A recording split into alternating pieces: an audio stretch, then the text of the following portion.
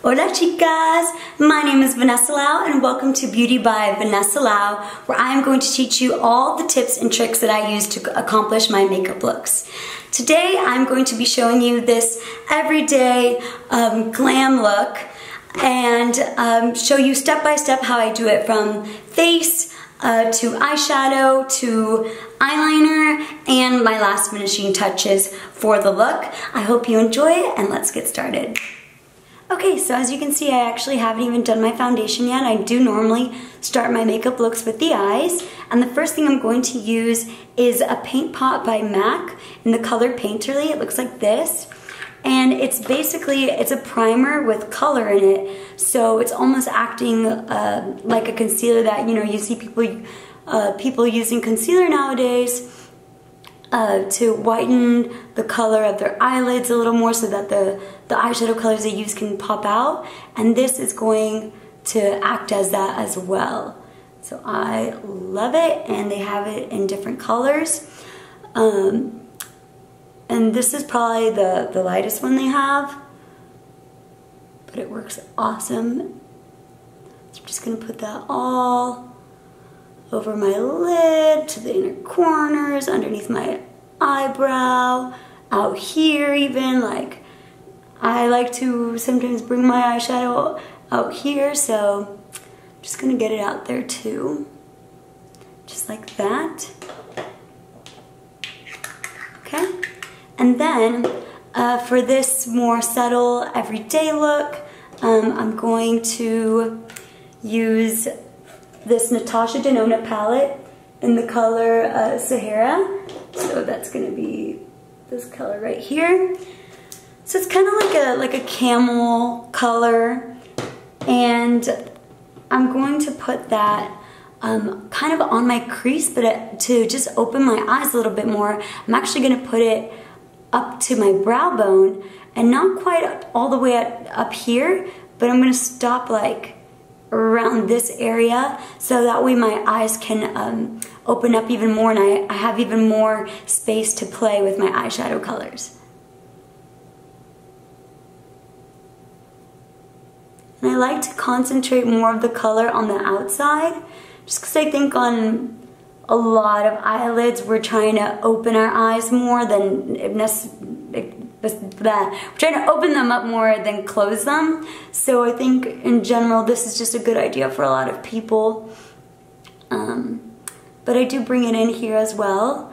And so it's kind of in the crease area, and as you can see, I'm putting it up in my, like halfway up my brow bone.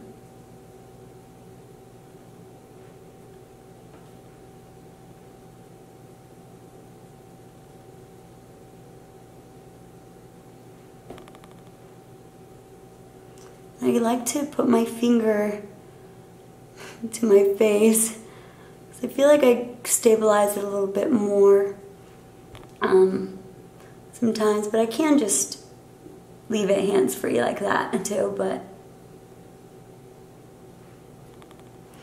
okay.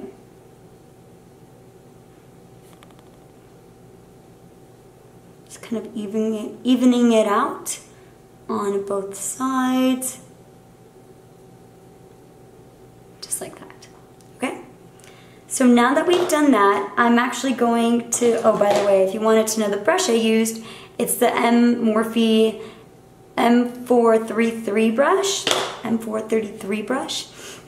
I love that brush. I've been using it pretty much in every one of my makeup looks. And the other brush I'm going to use is the Morphe M573 brush, and it looks like this. It's kind of more of a dome. Let me see. Can this? There you go. There you can see it. It's like a dome-ish kind of color, brush. It kind of points right here. So I'm going to use that for my crease, and for that I'm actually going to use this matte color called Saddle. This is it right here. As you can see, I love it because it's going down, and I'm going to place it right here. My crease, again, I like to start on the outer part just to intensify the color on the outside, and then bring it in. And you really need to make sure to blend. I think just taking your time with it and having a light hand, but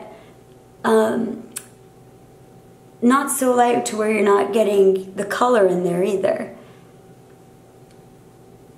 And I like to do these like wish-washy, what is it, wind wiper motions, but I also like to sometimes circle it like that.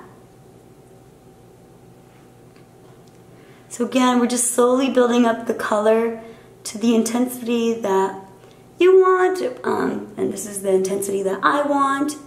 So, and this is, see how really pretty this transitions?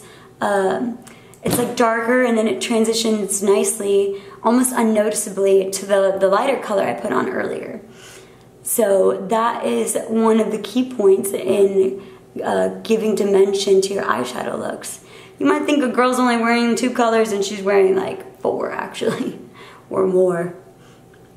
Not that you can't do awesome looks with 2 eyeshadows, because I definitely have, but one of the secrets. Okay, now that I've done that, I'm going to take my Morphe M506 brush, looks like this, and I'm going to dip it in the color, again taking the Natasha Denona palette, in the color Cocoa. And I'm going to put it right here on the outer edge, like towards my lash line, and then I'm going to bring it up. Just like that.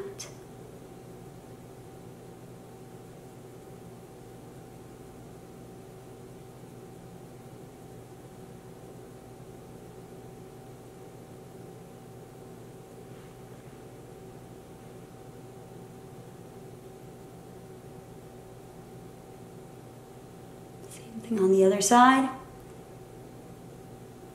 I'm just hitting this outer corner area, like the top lash line, outer corner, and then outer corner of the eyelid. And I like to go like this. See, I go like that right here too. You just kind of keep going until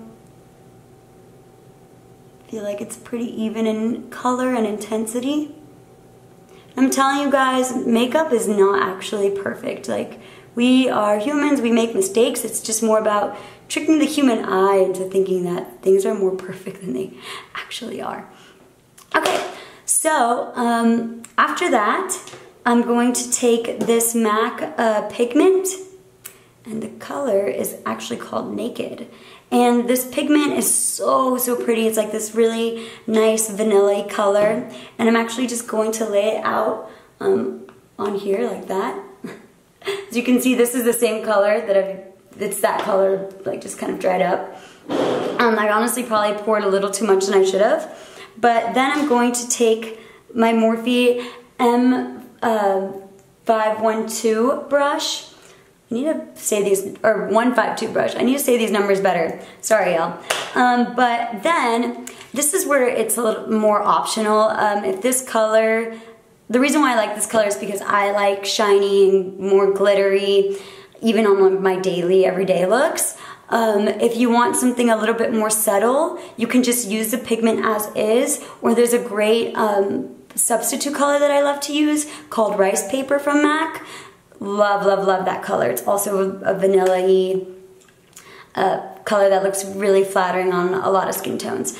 So what I'm going to do is actually take this MAC Fix Plus Prep and Prime spray, and this is going to intensify the color of this pigment and make it even shinier and glossier. So this is, if you like the looks that I do, this is what I'm doing to achieve them.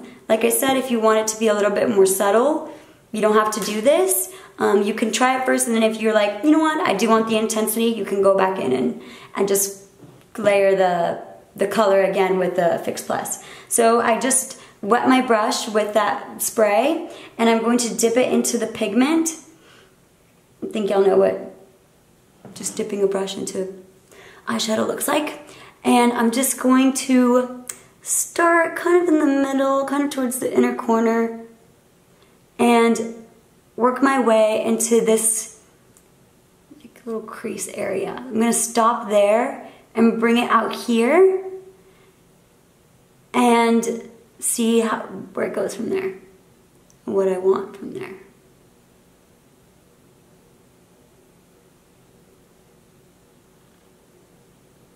Kind of used a lot, so I'm gonna just get some of this on the other eye too. See how intense this is? Just go a little bit at a time, you know? Don't need a rush.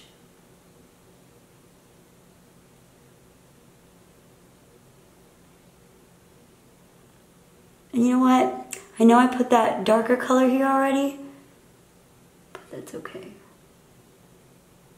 I'm gonna bring it out a little bit further because I changed my mind.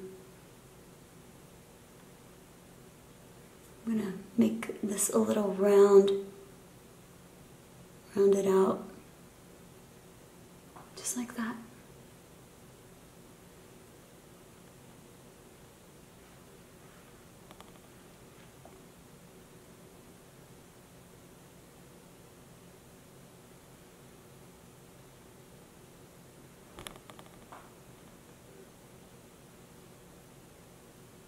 Okay. See, it's not even like perfect, right? Like right here on the edge, but that's okay because we're just gonna go back in with that brush I used for the outer corner, dip it in the darker cocoa color again, and then I'm gonna work my way again right here and just kind of blend it out.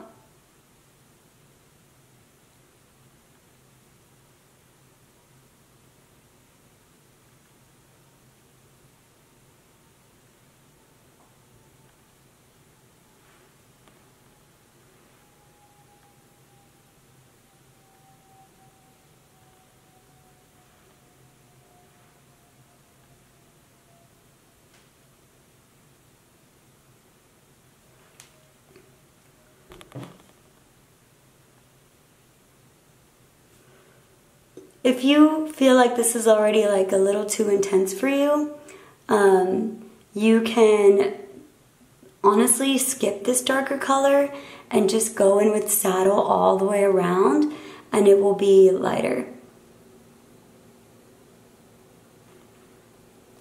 Okay. So there we have that, yay. Then, this is the trick that I do that many people do not know or do not do, and that is getting makeup remover on a cotton ball. And sometimes, I mean today's look, it's pretty even, but sometimes eyeshadow gets everywhere and you're like, oh no, like it's too far down here, or blah blah blah, or you have a lot of fallout and there's color now down here. So this is why I don't do my foundation first normally. And then I just take a cotton ball with some makeup remover and I just wipe it underneath. And clear that off. And I know that's why I haven't done my bottom eyeshadow yet. So, we're going to come back actually to the rest of the eyes under this part after I do my foundation. Okay, so I already finished my foundation and pretty much the rest of my face, and now I'm going to go back and finish this eye look. Now the reason why I do this is, or why I put my foundation on first and then finish the bottom, is because, like I said, you know, sometimes you have fallout, sometimes you need to fix these outer parts, maybe you know, some eyeshadow fell, so it just kind of helps fix your mistakes without having to worry about messing up your foundation. So the first thing I'm going to do is actually go in with saddle again, and I'm using the Morphe E29 brush. Looks like this, and I'm going to put that all under eye. And I just kind of gently kind of pat it and sweep. Pat and sweep, pat and sweep, pat and sweep.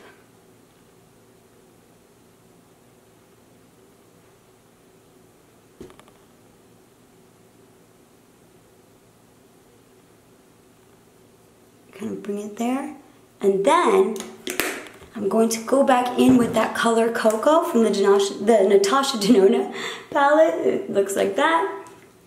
Since that's the color we use to intensify the outer corners, I'm going to go in again with it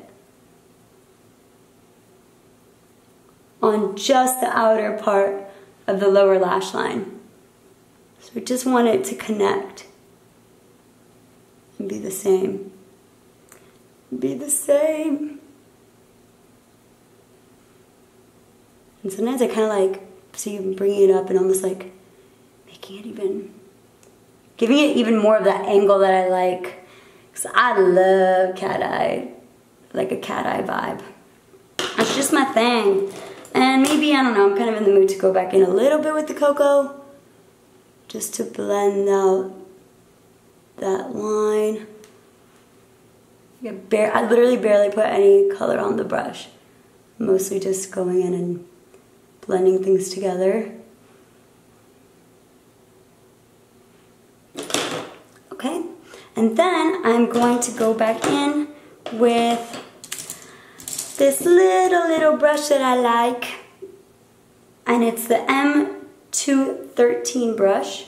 Boom, looks like this. Can you see him? Can you see this little guy? He's so small. And I'm going to, again, wet my brush with the Fix Plus by MAC to intensify the pigment that I used for my lid. And I'm just going to dip it in there. And I'm going to put it right here, the inner corners, because I think this opens up my eyes a little bit more. It makes it like just shinier, and you know, if you've seen any of my makeup looks before this, like this is the vibe I like.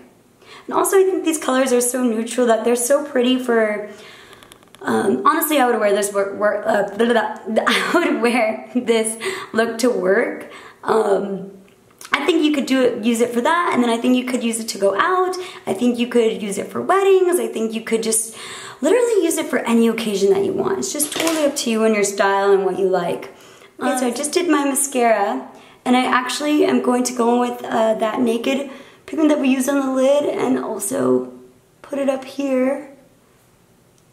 Sorry, I had already started putting some, but just goes underneath my eyebrows. Alright, so that was the eyeshadow look, and the next thing I'm going to be showing you is how I do my wing eyeliner.